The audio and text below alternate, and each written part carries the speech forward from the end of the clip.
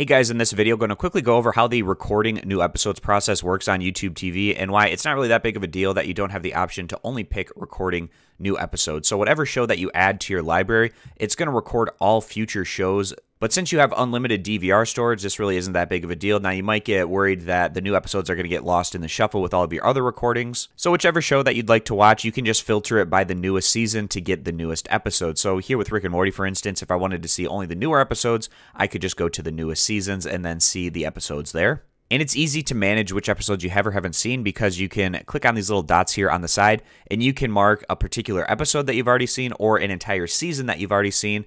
And if you do this, it'll show them as watched and then they won't get lost in the shuffle as to which things you have or haven't seen for a show. And if you'd ever like to stop a show from recording future episodes, you can just click this little check mark here and it'll remove it from your library and it won't record those episodes. But again, like I was saying, this really isn't a big deal because you have unlimited DVR storage, so really just add whatever shows that you like to your library and just have them record the episodes and they'll all be saved without fear of running out of that DVR storage. So I hope this video is helpful going over how the recording process works with YouTube TV. I appreciate you guys stopping by. Consider subscribing to the YouTube channel, and I'll see you back here next time.